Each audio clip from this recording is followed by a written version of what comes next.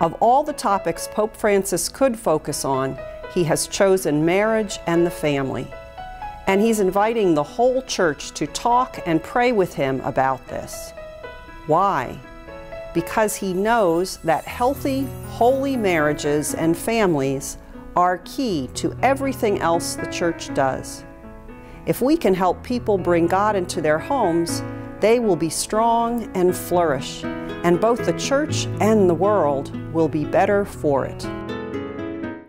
In this particular segment, we're going to be focusing on the age range of preschoolers, 3 to 5-year-olds. And joining me now to discuss this whole area in greater detail, it's a pleasure to welcome Jennifer Barber and Shaliya Jones, who are both from the Catholic Social Services Office in Wilkes-Barre. I'd also like to welcome Bernadette Rudolph, who works for the diocese as Director of Family and Community Development. Jennifer, I want to start by asking you, when we look at this unique age range of 3 to 5-year-olds, what would you say are probably the most important things that parents need to know in parenting this particular age group? I think for preschoolers, 3 to 5, and really any age, I think the biggest thing for parents to understand is that development is so important, to learn what they can about a child's development, especially in the preschool age, because there's a lot of behaviors that parents may find troublesome that may actually be developmentally appropriate and helpful. And do you find that in that age range, 3 to 5, that there is an incredible amount of development that is occurring in just those 2 to 3 years? So much is going on in every area. They're growing and changing. They're getting ready to go out into the school and preschool and interact, but they're still part of the family. Yeah. Shaliya, I know in your work as a counselor that one of the things you do try to strive when you're dealing with this age group and trying to educate parents is that concept of bonding and interaction. Why is that so important? To have a good relationship with your child is going to be beneficial for you in so many ways, because the more time you spend with your child and the stronger of a bond and relationship that you have, the more that they're going to want to please you and want to follow through and be part of the family. So the recommendation that I always have is spend one-on-one time with each of your children every day, whether it's 15 minutes, a half hour, whatever you can, to get on their level. Jennifer and I recommend things like floor time, where you get down on their level and play a game that they like. Bath time is a good time of day. Bedtime activities, we could have story time. Jennifer does something called Power Stories. What are Power Stories? Power Stories are taking the time one-on-one to tell a bedtime story, but you go through their day and emphasize all the positives that they did all day. Right, and you make them into the character in the story, right? So kind of like a superhero almost. So all the little things, you're focusing on all the little positive things that sometimes parents expect their kids to do that, to be cooperative all day, to do everything correctly, and they tend not to praise those things. So you use that Power Story as a time to make them the character and tell them everything they did great that day. Another area that I think is a major concern, especially for this age group, is the whole issue of safety. Why do parents need to be really focused on that for 3 to 5-year-olds? At this age, they have, they're very adventurous. They're very curious. They think they're invincible. They are into everything, but they don't understand or recognize the dangers associated with jumping off of a staircase or running into the road. They don't understand the magnitude of their actions. So this is a very good time to involve them in things like pedestrian safety, stranger danger, bicycle safety, and car seats and booster seats too, making sure that they're being used properly. Jennifer, can you be a little bit more specific in giving us examples of safety and supervision? Yes, preschoolers they're beyond the age of basic baby-proofing, child-proofing a home. But the most important thing for parents to understand at this age is that they still need to be supervised pretty much at all times. So an example of that would be they want to learn to ride a bike or ride a scooter, and to be giving them the independence to do that with the parameters of they need to be wearing a helmet and they cannot go into the street or they need to ride in the driveway. So giving them the independence to do more, but keeping in mind their developmental capacity, that they are impulsive and fearless at times, so putting those into place. And I think parents tend to underestimate the importance of car seats. Why do we really need to stress that? Well, it's so important because of the number of injuries, especially at this age, and all the way up.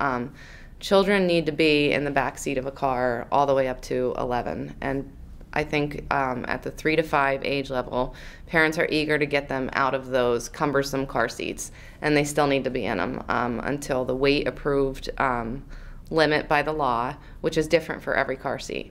So they need to be in a front-facing car seat at least until age 4, at which point they need to be in a booster seat, in the back seat. Shaliya, when we're talking about setting up routines and yet maintaining some flexibility, how do you reach that balance? The most important thing to remember is to be consistent. If you are feeling tired or overwhelmed that day, or your child is super annoying with their whining, and you just say, oh, whatever, just give in, you've kind of given them the green light that maybe next time if I whine enough, I'll be able to have my way as well. So you want to try the best you can. You know, we're not looking for perfection, but the best you can to be consistent, but also be fair and flexible when the certain occasions arise. Maybe there is, you know, the opportunity to have them stay up a little bit later for whatever reason, but you want to make sure that you're being consistent with meals and your expectations are consistent each day, whether it's giving them reasonable choices. We need to have vegetables or we need to have fruits with our meal, but the flexibility comes in with, you know, giving them a choice, a reasonable choice. Do you want this vegetable or this vegetable? So you're being consistent with making sure that they have a nutritious meal, but you're being flexible and allowing them to have a reasonable choice. And why is it so important for parents to be good models? For example, why should parents also focus on good nutrition themselves and actually do what they're preaching? Modeling is one of the most effective ways to teach your children your values and the ways to behave. You're their first example of how to socialize and get along with others. So we always say, if you don't want your children hitting, then you need to have a no-hit rule in the house. If you don't want your children smoking, then you probably shouldn't be smoking around them. Just common sense things, but they absolutely pick up on the way that you speak to other members of the household and the way that you treat them. So you just want to try to emulate and model the type of person that you want them to be. Jennifer, I'd like to take a look at the issue of discipline. What are some of the positive approaches to disciplining a child in this age group?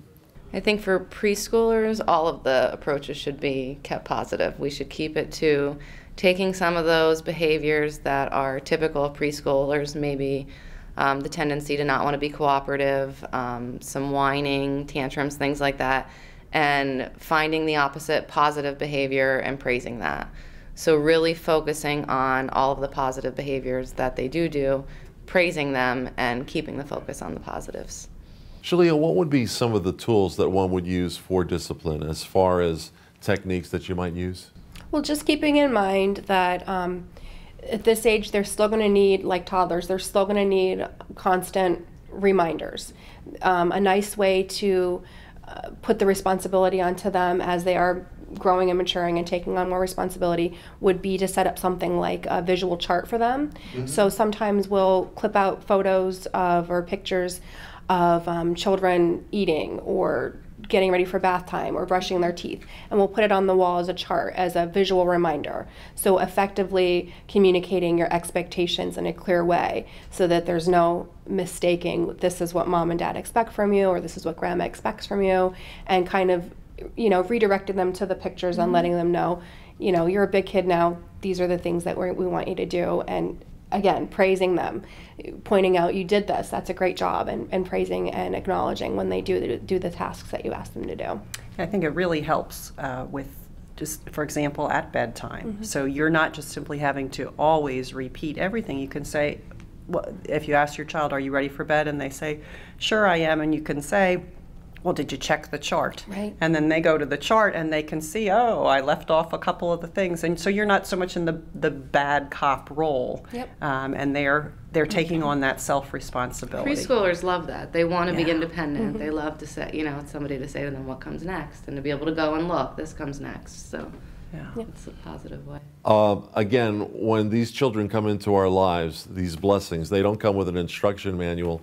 So it really is up to parents to stay on top of these matters and educate themselves, especially preschoolers. Why is it so essential for parents to look for any resources they can on this particular age group? Because of the fact that these children do develop so quickly. Well, it is a time that flies by, and they're beyond babyhood. They're beyond your regular child-proofing the house and supervising them. They're at an age where they really want to learn, and they really want to interact with others. So it's important to get that foundation in there at this time and to learn, for parents to learn everything that they can about development at this age, so that they could help guide them through that. Shaliya, again, someone who's watching this interview and maybe going through a difficult time raising children, especially that age group, what kind of help is out there, for example, through Catholic Social Services? Well, through Catholic Social Services, we have family services, we have counseling program. Jennifer and I, we go into the community and do parenting. But one of the recommendations that I make for my parents would be to always stay educated, to self-educate. If you don't have access to a community resource, find one, whether it's going on Helpline's website. Also, the Center for Disease Control, CDC, they have a great parenting tab. They give you great information on all the developmental stages, all the way to 18. Also, some parenting techniques that you could utilize in positive ways. Also, Head Start is a great activity to get your child involved in. And if you think that your child isn't meeting some of the milestones that maybe the CDC has acknowledged as a milestone, then you can always contact early intervention. They're from birth to age 5, and they'll help provide you with therapists to get your child back on track. What would you say on a day-to-day basis with the clients that you deal with, especially parents of this particular age group? What would you say are probably some of the greatest challenges they face? Some of the greatest challenges would be developing a routine and structure, because it's so important for this age that they do that, but the key is for parents to remain flexible with it. But it is so important to put a routine in place and have structure in the home, but you need that flexibility, and I think that's what they struggle with. And also the need for this age, they want to be independent, and you almost have to encourage that. You know, they want to cook with you in the kitchen. They want to get on the floor and play with you. They want to do all these things. So it's just trying to do all that to increase the bond with your child before you're kind of sending them out in the world to school. And Shaliya, for parents that might be feeling overwhelmed, especially parents who might have several children in the family and are trying to balance, you know, being a parent to so many different age groups, when a parent is feeling overwhelmed, what kind of advice do you offer them? Take a breath. It's always easier said than done, but find a support. Reach out to somebody, anybody, whether it's a family friend. If you're on social media, maybe join a support group with other parents. Find ways to reduce your stress, whether it's if you need to walk away for a minute to take a deep breath and come back and approach it with a clearer head. That's helpful as well. But just finding ways to take care of yourself so that you're bringing the best of yourself to the table as a parent, making sure you de-stress as well. Jennifer, one last question. When you look at this age group, why is it so important that we try to start instilling positive values and positive discipline as early as age 3, 4, and 5? I mean, what kind of an impact does it have on the years that follow? Well, really, you're taking advantage of a time when they are so excited to learn. This is the time when they want to be big. They want to learn and soak up all the information that they could. So it's important to give it to them then when they're developmentally not only just ready to start hearing it, but they're eager to hear it. I want to thank Jennifer, Shaliya, and Bernadette for taking time out to share your pearls of wisdom regarding this particular age group. And right now what we'd like to do is share with you some resources that are available for parents that are dealing with preschoolers.